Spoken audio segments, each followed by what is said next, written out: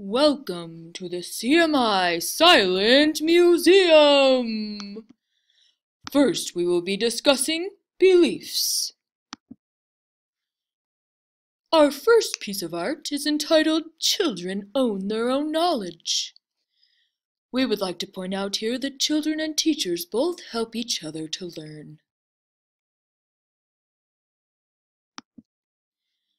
Our next display is entitled Children Have a Natural Curiosity. As you can see from this display, children love to explore and to figure out the world around them.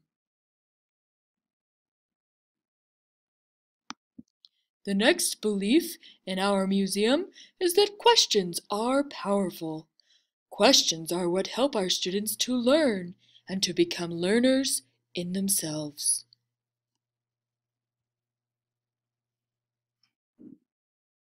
If you move along in our museum, our next section is entitled Knowledge.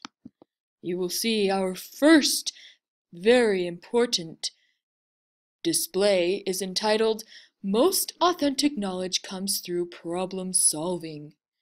Be sure as a teacher that you know how to problem solve so that you can help your students do the same.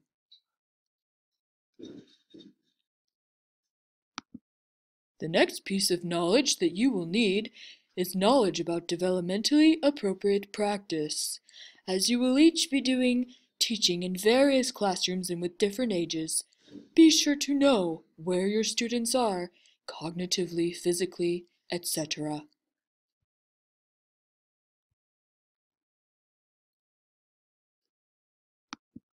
Lastly, you will need a knowledge of CMI.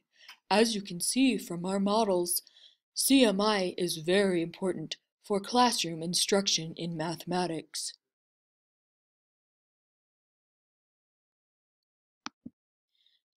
Our last section is entitled Practices. These are things that you will need to implement as you practice the CMI framework. First, supply with materials and resources.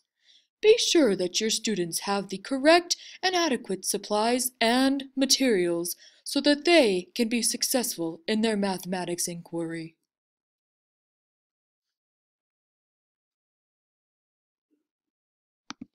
Next, be sure to implement multiple strategies and accept multiple ways of solving a mathematics problem. You will need to be sure that your students recognize that there are many ways that they can solve CMI mathematics problems.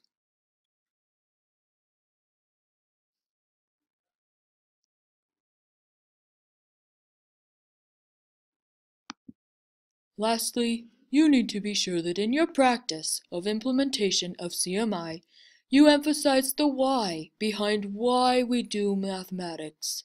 It is very important that your students understand where the numbers come from and how these processes are evolving.